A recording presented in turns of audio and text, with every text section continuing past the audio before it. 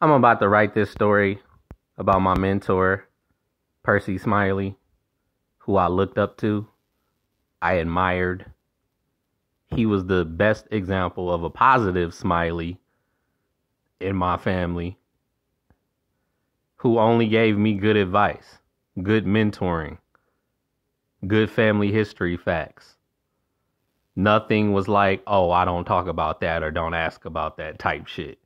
So, Percy, my grandmother, all the Smileys I looked up to have passed away, unfortunately. And that's why it's taken so long for me even to build up enough courage and strength to write about them, because it's hurtful when I'm stuck here with all these horrible family members that don't act like family, don't represent family.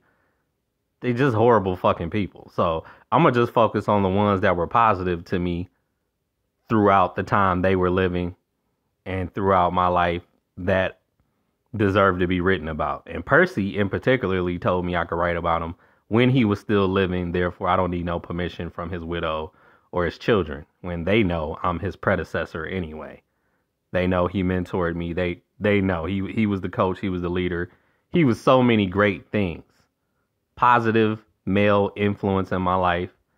And remarkably, he was a Cancer. Because most of the people I don't like that are males are Cancers. But they don't represent what it truly means to be a Cancer. Percy did. He was always positive and level-headed. Like, no matter how fucking hype I get, and y'all know I curse and get hype and get loud, no matter how much I would get extremely excited, Percy would stay calm and collected. And I'm like, damn, that's amazing.